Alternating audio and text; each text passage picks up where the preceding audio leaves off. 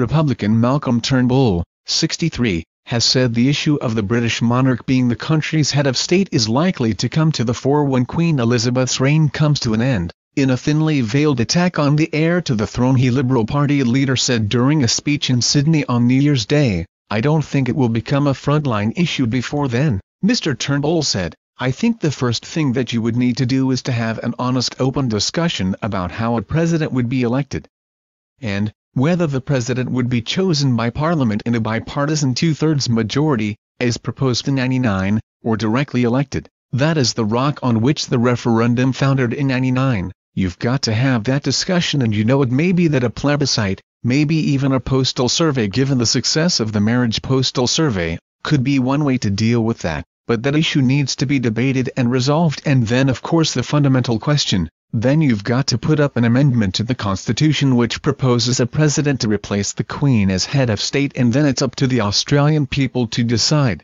This is not a change that Parliament can make, and Australians have shown themselves to be very conservative when it comes to constitutional change." He added, "We all say long live the Queen with great sincerity and love." A referendum held in Australia in 1999 saw a majority of Australians wanting to keep the Queen with 54.87% of the vote. During the campaign, Mr. Turnbull had campaigned for the creation of a republic. Mr. Turnbull said if the issue was reactivated again, an open discussion about how a president would be elected was necessary. In the campaign he indicated there should be a postal vote on the issue. Mr. Turnbull has already come under fire recently from Australia's former Prime Minister Paul Keating, who attacked the Prime Minister for not pushing the Republican issue whilst in power. Mr. Keating said, "How utterly absurd that we have to borrow the monarch of another country. How pathetic." He told the Australian, "He has little or no policy ambition and commensurably little imagination, no system of prevailing beliefs.